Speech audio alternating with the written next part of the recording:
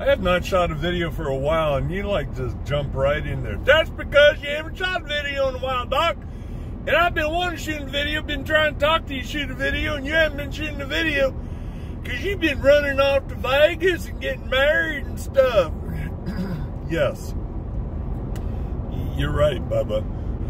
And Cynthia and I did get married exactly 2 weeks ago. See, that's what I'm talking about. Getting married is more important than shooting videos. I don't even know why a girl like that marry you anyway. She's marrying down. I just wanted to shoot a quick video for these people. It's been a little while, and I really don't want to take all this time having an argument with you. Okay, whatever, Doc. Happy New Year. I'll sign out and let you do your thing. Thank you, Bubba. For those of you who are new to Team Squatching USA, Cynthia and I are the owners of the group. And by the way, for you newbies, I've been at it for 20 years. I'm that psychologist who ran into Bigfoot up on the mountain above the Oregon caves on July 1st, 2000. Oh, hitting trees, all that kind of stuff. Been doing it differently the last 10 years. The reason why I'm sending you guys this short video, which may be a little longer because Bubba interrupted, but anyway, and then there's other people out there who, have concluded erroneous conclusions like Scott Carpenter and Todd Standing, etc. And Les Stroud, good guy, good people. I'm not saying that they're horrible people, I don't like them, I'm not saying that. I'm just saying they don't know what they're talking about. I'm just trying to tell you the mystery's been solved. Mission accomplished. If you want to know who the Bigfoot Forest people are, and they refer to themselves as the Janu, then read my book. Or, if you think I'm trying to make money off my book, then just go to my YouTube channel, Team Squatching USA, and watch the 4-part video series. That's free, so shut up about I'm trying to make money. Watch the videos, but, there's a little more in the book than what the videos have to offer. So, if you've gone out of your way to read John Green's books and Krantz's books and Meldrum's books and Moorhead's books and everybody else's books, Bindernagel, and all of them, really don't have an answer, then read my freaking book, because my book does have the answers. The mystery has been solved. The mission has been accomplished. I know who they are, where they're from, why they're here. And if you want those answers, then get your hands on my book and read my book. And more importantly, read my book soon, because my second book is coming out by the end of April. And that second book isn't going to make any sense at all unless you read the first book first. So please read my book.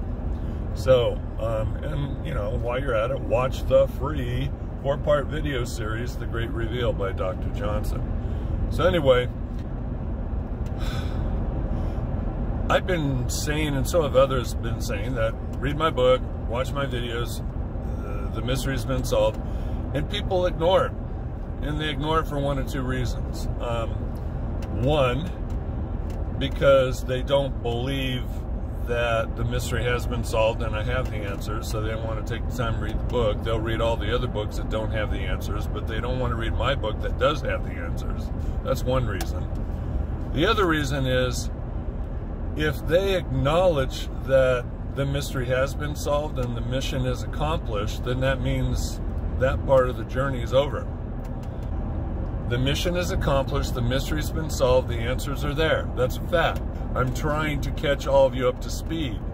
Some of you are way behind the learning curve, including Ron Moorhead and Scott Nelson and Scott Carpenter and Todd Standing and Les Stroud and on, Jeff Meldrum.